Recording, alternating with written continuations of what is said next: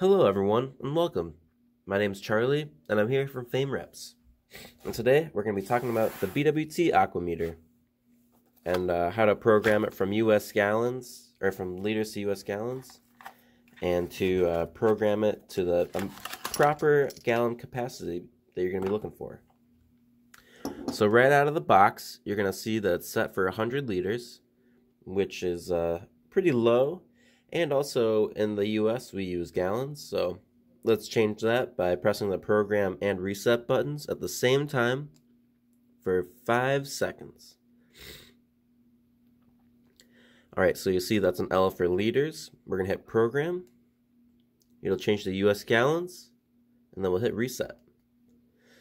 And that brings that down to 26 gallons, which is exactly what we're looking for.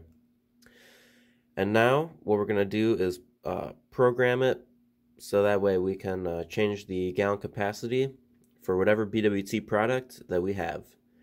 So you're going to hit program.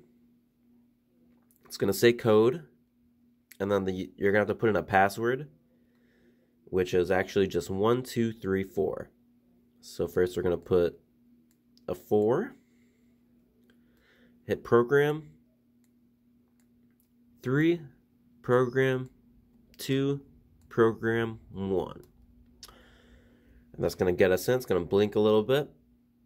26 gallons. Very good.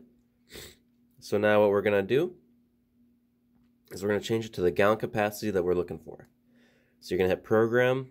It's going to have the PRG right at the top. You're going to hit program again. Or program and reset. My apologies. And then let's say we have a Best Max large here. That's got 2,369 gallon capacity. So we're going to set that up right now. Start off with a 9. We're going to hit reset. Then we're going to go for a 6. Reset. 3. Reset.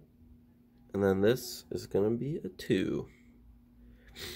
And perfect. So we're going to hit program again, program to the end.